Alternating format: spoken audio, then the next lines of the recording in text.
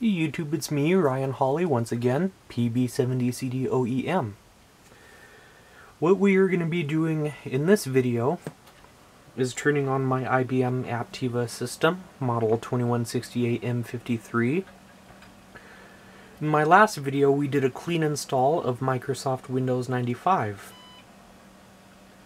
as we will shortly see here in a bit.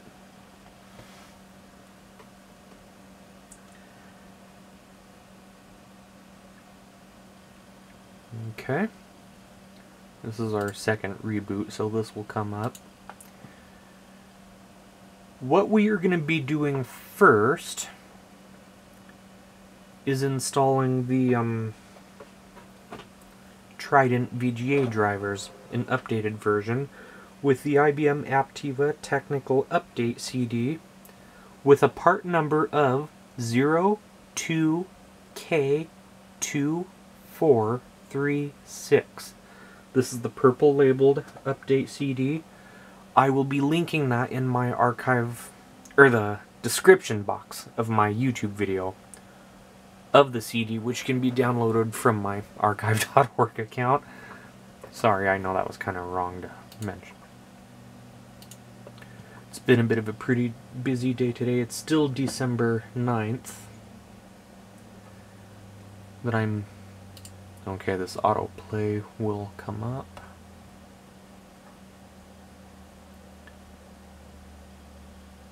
Yeah, 16 colors. Go ahead and click on I do not agree because, well, it's not going to make any difference. It'll just exit the program since we are not going to be using the entire program itself. We're going to go in the control panel, click on Display, Settings, change Display Type, change the adapter type.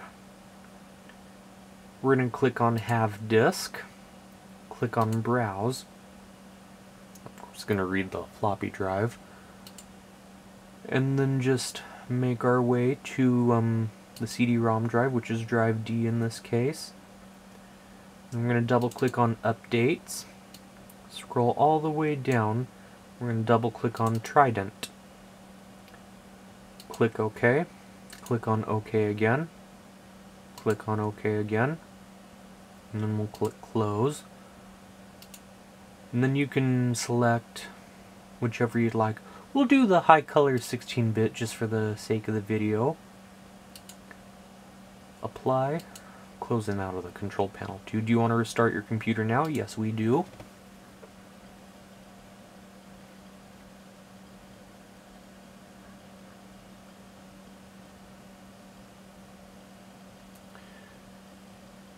And in my case, I've also got a flat screen monitor.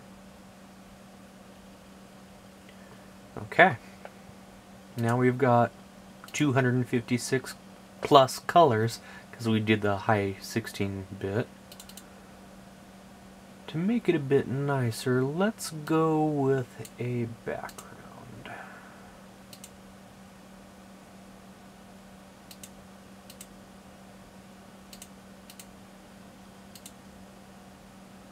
I could do forest with the trees, because I hardly ever use that one. Let's go with clouds anyways in my case. Okay, now for the Mwave install. This is going to be my little tutorial for anyone who wants to install the Windows 95 drivers for Mwave. These are the IBM Aptiva sound and modem drivers. So follow my steps exactly, because this is a bit of a complicated setup. There is a lot to do. Well, not a whole lot, but there is quite a few things than usual. So we're going to double click on Add New Hardware, which we just did, and then we're going to click on Next. Do you want Windows? No, because it's not going to find it, and it's just going to be a waste of time, so we'll click on No. Next. Other Devices. Next. And then we're going to click on Have Disk. Browse. And no, it's not on the floppy drive. And then go to the D drive for the Technical Update CD, IBM Aptiva Technical Update CD. And then we're going to make our way to our Mwave folder, so we'll double click on Updates and Mwave DR for driver, and click OK. OK again. And then on the top one, which is the default item, we'll close out of the control panel too. It says IBM Dolphin Mwave DSP adapter. DSP stands for Digital Signal Processor. That's the driver that needs to be installed. Installing just the software itself isn't really going to do anything, so this is how we're going to do it.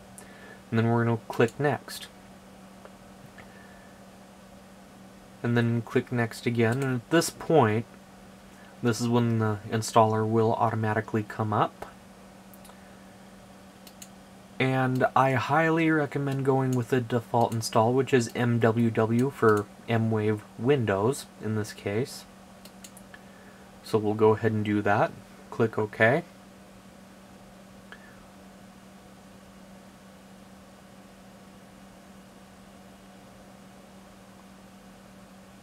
And it's going to copy files over.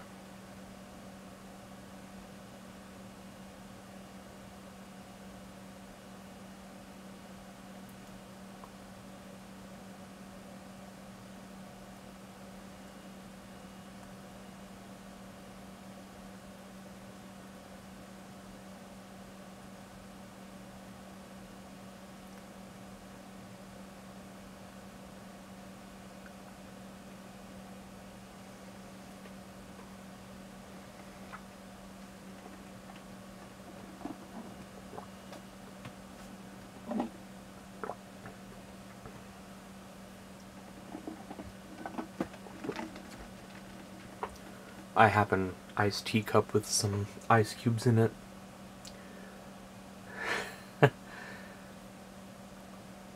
Iced tea that has a little bit of caffeine, but not as much as coffee does. I will point out that caffeine is addictive, and I will say that it got me. It really did. Anything else in iced tea, like the tea leaves, for example, that's addictive, that might be in it, that is addictive, I should say. It did get me, but honestly, I'm fine with that. It's not even the subject of this video. Just bear with me, I'll say some random stuff. I also recommend moving this particular icon from the startup folder to here, because if you don't, then every startup this will come up, which can get annoying at times. It does for me. And this might take about a couple minutes or so.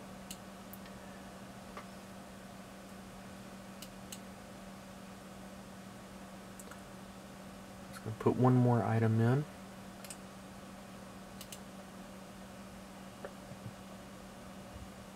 Optionally, you could leave this item in there. It's just that every Windows reboot, it will come up. If you don't want it to, then you can just take it out and move it, or delete it, it doesn't matter. No MIDI wave samples found. You need to install the MIDI wave samples for the MIDI synthesizer to work. And we'll do that later on, and I'll mention that later. Okay. Go ahead and click OK. And we'll click Finish. It says shut down your computer, turn it off, and install the card for your... It's assuming that the Mwave adapter has not already been put in the computer, but we'll just click yes. And then the computer will power down completely, but because the card is already in it, we'll just go ahead and turn the system back on. Okay. Hit escape on the keyboard. I don't know why I said click. That's what you do with the mouse.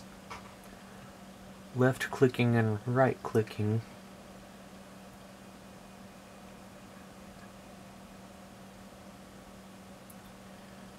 Okay, and at this point it'll say new hardware found.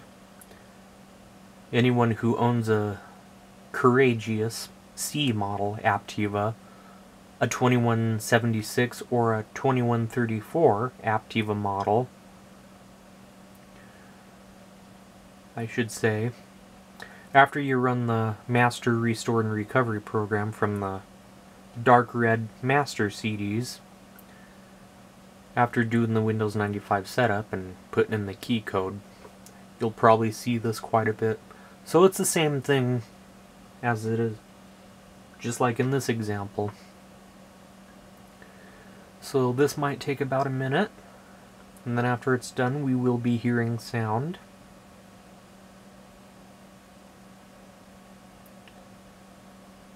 Joystick port.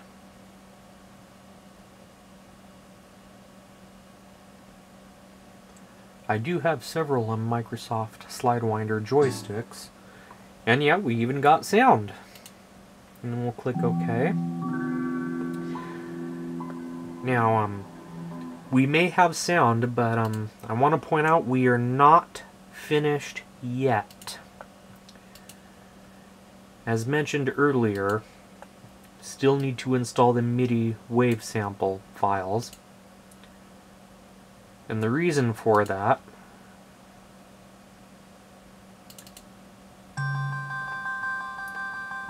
play a bit of the Canyon file. Some of you may not notice, but that actually did not sound right. And that's because at the moment there are no wave samples for the Midi wave samples installed. And we're going to do that right now. Browse, make our way to the Mwave folder on the update CD, updates, Mwave DR, and then samples. And then here is the setup.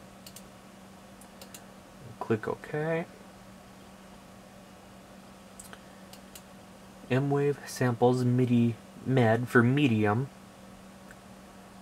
I personally recommend going with the defaults. In fact, I recommend it no matter what, because I have tried a different install location and it fell over, didn't work, had to redo the entire Mwave installation process. In fact, I actually had to reinstall Windows.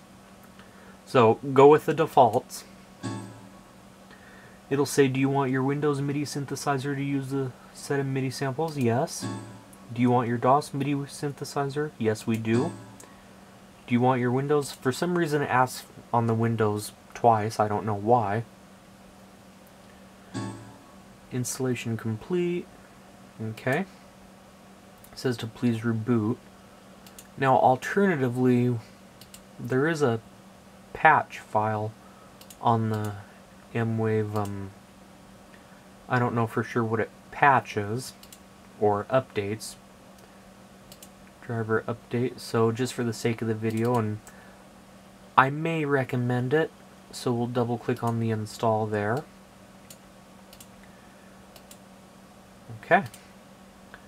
And now we will shut the system down. You want to restart, well, not shut it down, we'll restart the computer.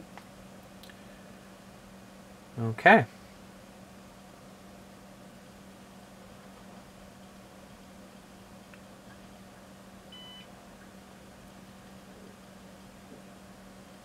Starting Windows 95.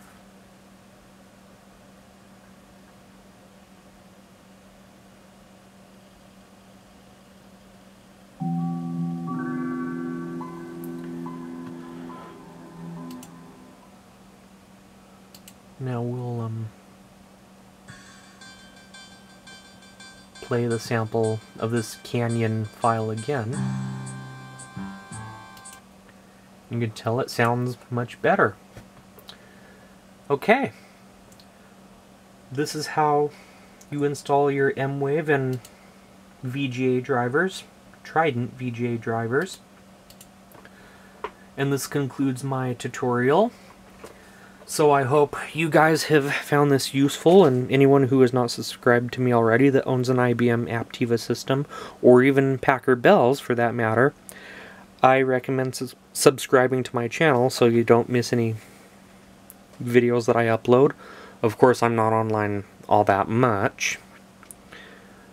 Not as much as Billy Coore from the Nostalgia Mall. He is currently doing like once a month uploads because just personal related issues. I don't want to explain them, or well, never mind. Anyways, this actually concludes my video. So this is Ryan Hawley, PB70CDOEM, signing off, and I will see you guys in the next one.